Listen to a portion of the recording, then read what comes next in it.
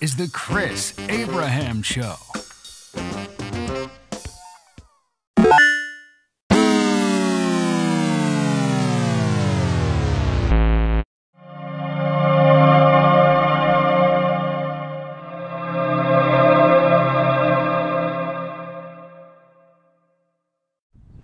Hey, good morning. It's Chris Abraham, The Chris Abraham Show, in Season 5, Episode 45. So I'm just going to noodle on about Donald Trump for the entire time it takes me to walk to Adidas Coffee. And because I'm feeling a lot of wind on me, I'm going to run this through that Adobe AI audio cleaning tool, because I don't like the sound of the and then I'll run it through normalize and compression. We'll see what happens. But if you hear any weird, like Chris Abraham speaking in tongues, that's the result of the AI mishearing things and mistranslating things. So please excuse me. So I have a target on my back, which is to say, everybody thinks that I'm a Trumpy, but I'm not a Trumpy. I love Trump because of what it brings out in people. America hasn't really had a populist president in 50 years, right? And we really haven't had an isolationist, nationalist, populist president in I don't know, I wasn't alive. So while all of my friends have been literally losing their shit, and while the entire federal government, the lifer govies, the all of my fancy friends from the fancy group I used to go to, all the smartest people I know, all the sanest people I know, all the wise people I know, all the mellow people I know, all the circumspect people I know, all the yoginis and yogis I know, all the transcendent people of great wisdom, all the people I thought were the Solomons in my life, while they've been looking at Trump and having literal Trump derangement syndrome, I want everybody to know that the world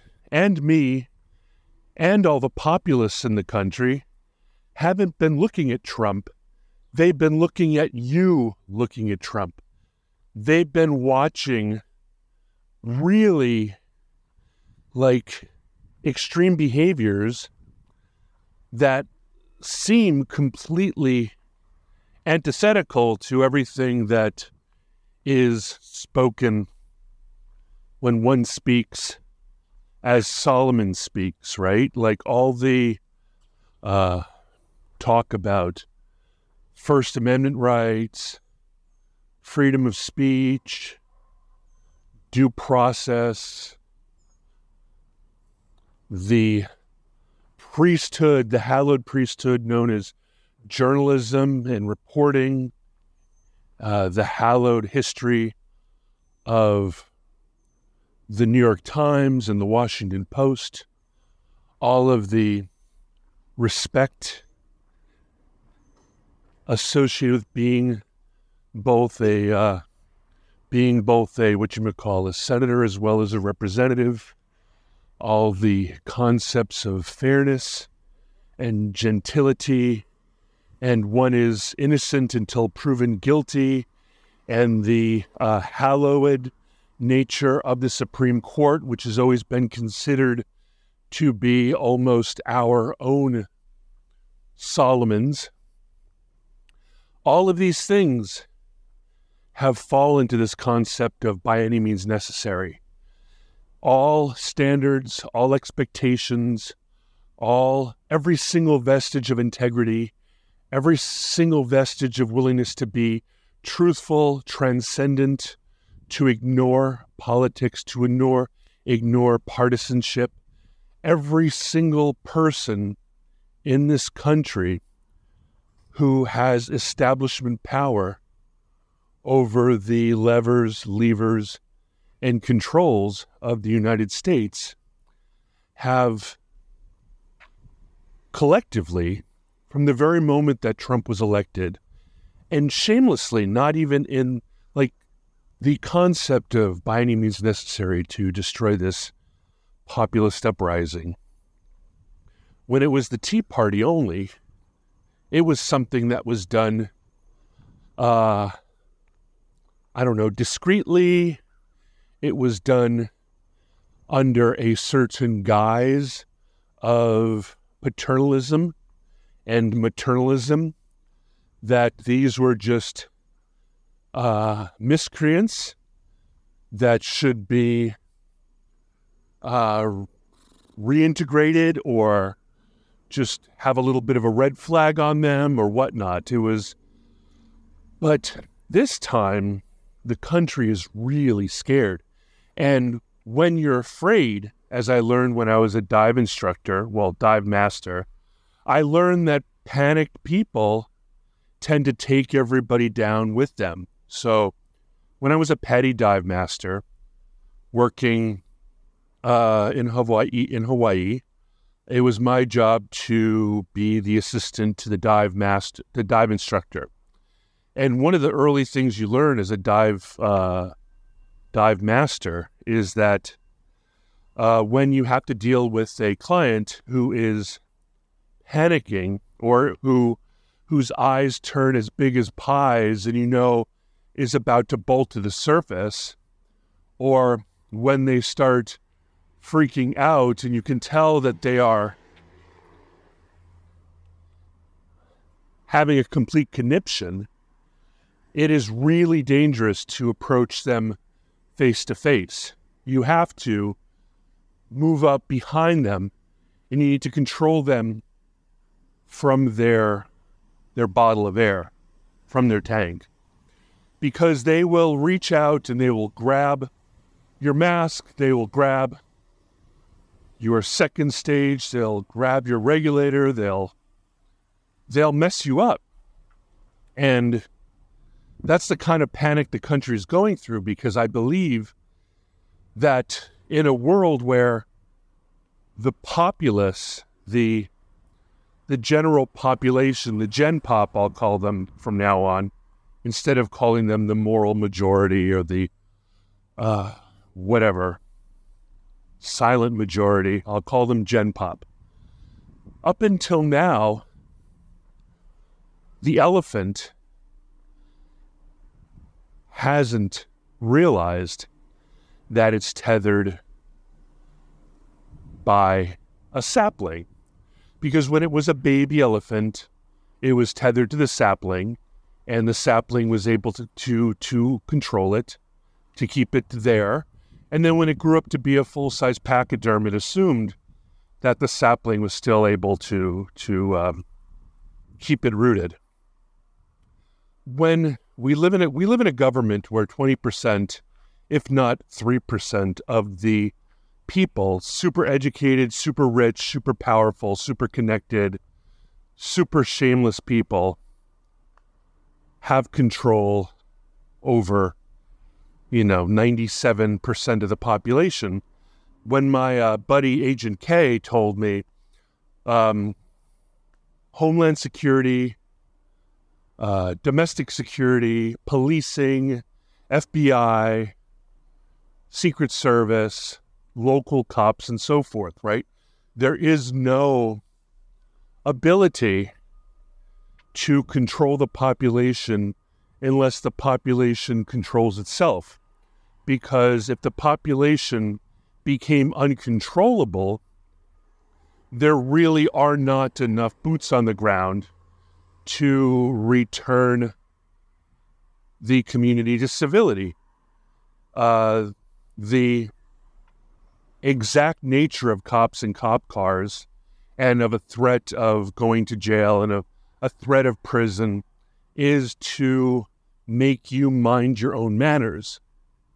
But if your manners are not minded, if you don't mind your manners yourself, there is zero one can do to reclaim that control once the elephant knows that it can overpower the sapling with no problem. Once the elephant knows that that it's an elephant and that everybody around it is sort of a mouse, then things get really scary. Like I reached out to Bard and to ChatGPT yesterday and asked them if a government knows that it's losing control of the population, what are extreme examples of behaviors that that government is wont to do? And it's like, come on, guys, with regards to Trump, we all know that the moment he was elected, there was a "he's not my president" campaign. There was a extreme white blood level, white blood cell response to him. There was an extreme cancerous response. His Department of Justice, they were decidedly not on his side, even though they professed loyalty to him. All the fealty was a lie. All the loyalty was a lie. All the Trump love was a lie. The establishment on both sides, the neolibs and neocons, by definition, were having a complete conniption fit and being obstructionist every chance they could, which is to say that none of the legal pushes to get the election, which all the populists in this country still believe the election was stolen. I know that all the neolibs believe that the election was stolen in favor of Trump, but we know that nobody wanted him to be elected. So the fear is that he'll easily be elected this time. And whether or not I believe that the election was stolen to make sure that Trump was not elected, I think that everybody watched everything happen in real time.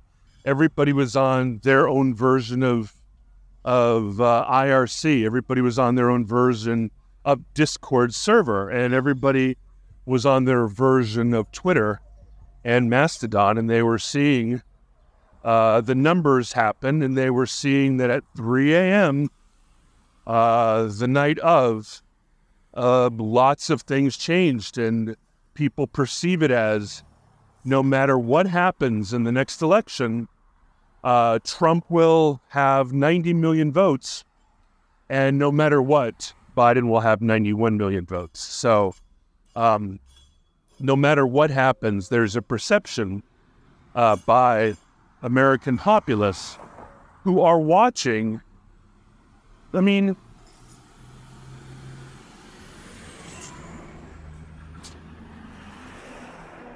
there is such a strong belief that it's, not unlike the kind of belief that people have, about 9/11 or whatnot. Like they see January 6th turn from a molehill to a mountain. They see things like Russiagate and Christopher Steele and the Steele dossier.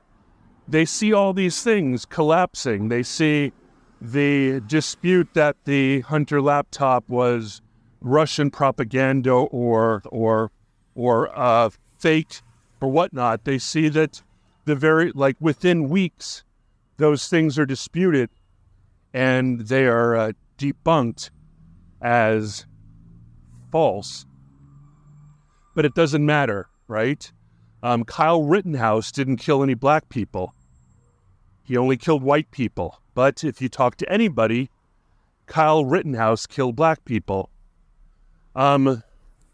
This is one example. So as I watch this happen, I'm never watching Trump. Trump is, he's just a placeholder, right? Like he is an example of, he's a representative of all these populists. He is them. And they are not Christian. They are not against abortion. They're not neocons. They're not GOP.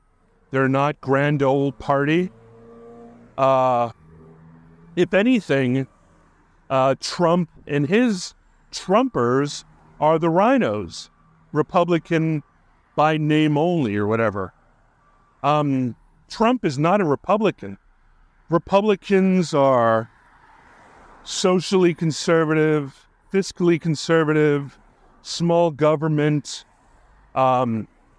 Traditionally speaking, if we transition that to modern establishment Republicans, they tend to be globalists. They tend to be adventurous. They tend to invade people. They tend to create environments where they get to use the moral high ground to invade countries that haven't asked our permission, right? For example, hate to say it, but Syria and Assad invited Putin and Russia to help protect Syria against the rebels and eventually the Americans. In many cases, we've been funding the Kurds, we've been funding lots of groups, we've been fomenting change, we've been fomenting revolution, we've been behind color revolution. I don't even know if the neolibs and the neocons have any control over the CIA anymore. I think that maybe the CIA has control over the neolibs and the neocons, or they the enemy of my enemy is my friend. But there has been it's been completely obvious. The elections seemed really dodgy. The fact that no courts would even allow any of the that was the first time I realized. I always assumed that you had your day in court. But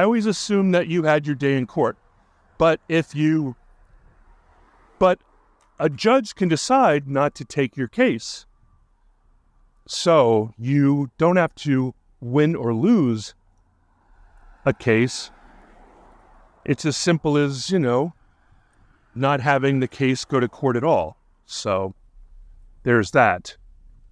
And that's plausible deniability, right? If you don't have standing and if people don't perceive your argument as having merit, even if that's politically motivated, it doesn't really matter, right? Because at the end of the day, there's nobody at all that's going ahead and saying that there is or isn't corruption in the voting process, right? And I don't know what the term is, but there's this term in Islam where you get to basically do anything during a time of war. And that if you come into a place of needing to defend yourself and the livelihood of your people and yourself and your religion and the word of Muhammad, peace be upon him, then you can adopt the behaviors of your enemy. You can fit in, you can drink, you can carouse, you can swear, you can give up prayer 5 times a day in order to be at the ready for war, to defend your way of life. Now, because in addition, the mainstream and the authority, let's call them the authority, I don't know. Really, man, my buddy Mark is like the epitome of this. He couldn't be more establishment, and he has so much contempt for Gen Pop. Like, he really believes that they're so stupid that you could do anything right in front of them, and they're powerless to do anything about it. However, there's like 4-to-1, right? 4 dumb gen pop for every one 20%er who has power, control, wealth, and authority. And so nobody's been watching Trump since 2016. Everybody, including people from around the world, are watching this bad behavior. They're watching Trump derangement syndrome. They're watching the fact that morals and standards are being completely thrown aside, that holy sites such as the New York Times and the Washington Post have been weaponized, including, believe it or not, including extremely hallowed insider sites like, for example, the Economist, the FT,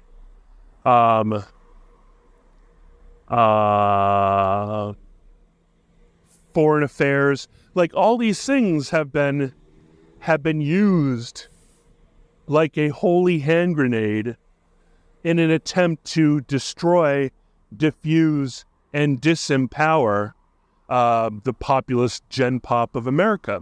And now these are, sadly, they're not anti-religion, right? They're just not religious per se. They're not, if you will, Christian conservatives. The gen pop, the worst thing, the scariest thing about the gen pop is they're not racist either. You can call them fascist, you can call them racist, you can call them this, you can call them that. And a lot of them consider, when they say, I want to protect and support democracy because democracy is fragile. And when you take those things in vain, when you say when these people are people who served in the Army, Navy, Air Force, Marines, Space Corps, and Coast Guard, or they've been marshals, or they've been paramedics, or they've been firemen, or they've been ambulance drivers, or they've been border patrol officers, or they've been G-men, or they've been, I don't know, even Secret Service, and they've been all these people who have jobs with guns, basically jobs with guns, and they pledge allegiance not to the flag, they pledge allegiance to the Constitution. They purport to uphold the Constitution against enemies foreign and domestic, right? So those people are gen pop, even though they probably take your paychecks, and you feel like you really must rely heavily upon their discretion.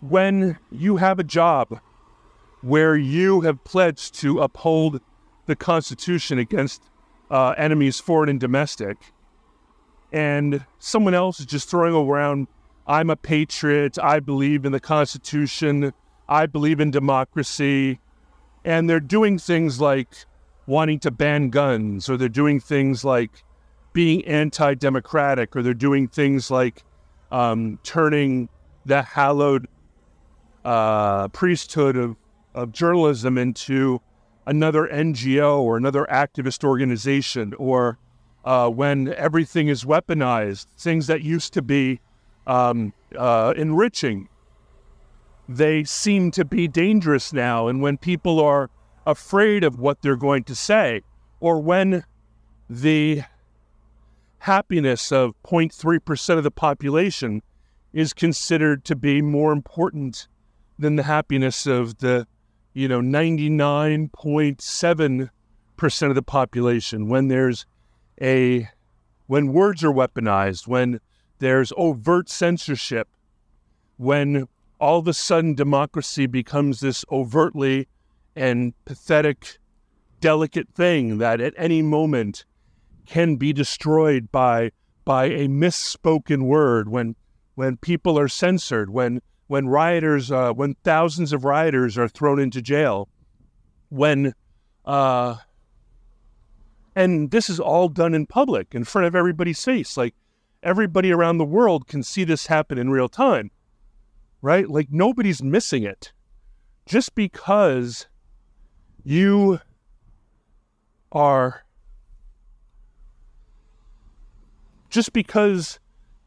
dominating, just because you have complete political air superiority, just because you are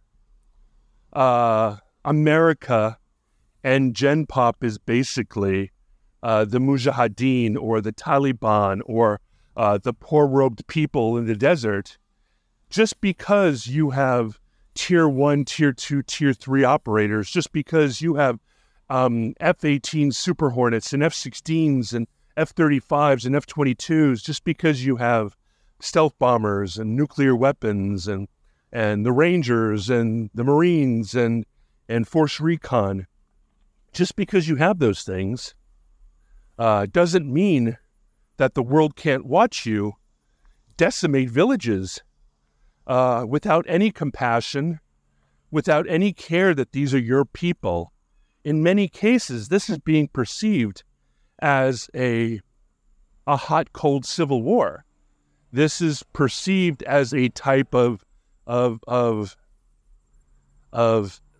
maybe not ethnic, but if you want to call it anti-white, then you could say it's a type of ethnic cleansing. I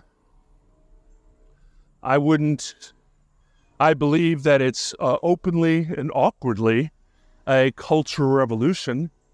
I believe that it's open and awkwardly perceived as a purity test, a loyalty test. Will you follow along with the nomenclature that we just make up and impose on you gladly? Will you embrace pronouns? Will you,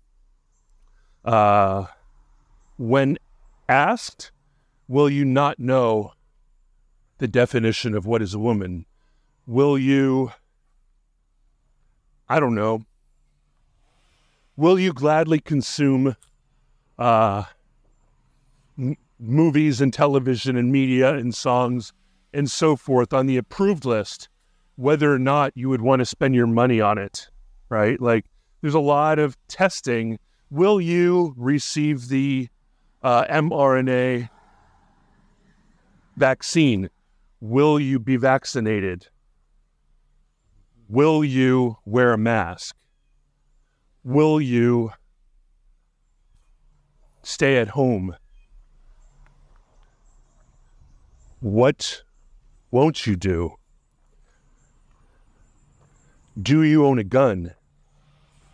Do you carry a gun? Do you possess a high-capacity semi-automatic gun with a box magazine? Do you own a semi-automatic rifle? Do you own an AR-15 style rifle? Do you own an Kalashnikov style rifle? Do you own a service pistol? Are you a concealed carry holder? How many guns do you have? How much ammo do you have? What kind of calibers do you have? Do you have a 10 millimeter gun? That's a bear gun. That's not fair. Do you run hollow points? Do you, I don't know. Anyway, I'm almost here at Iditos, and I think that that's enough. But like I said, it's not even about Trump. It's not even about the Trump replicants.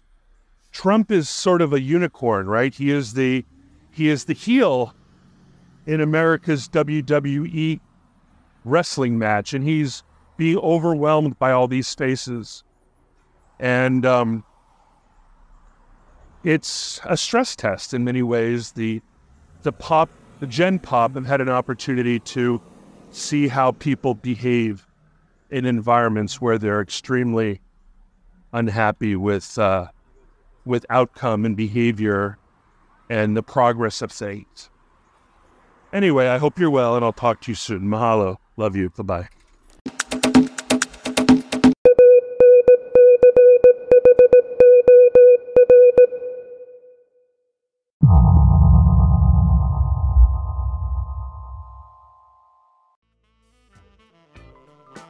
Thank you for listening to The Chris Abraham Show. Make sure you subscribe so you don't miss any future episodes. Until next time.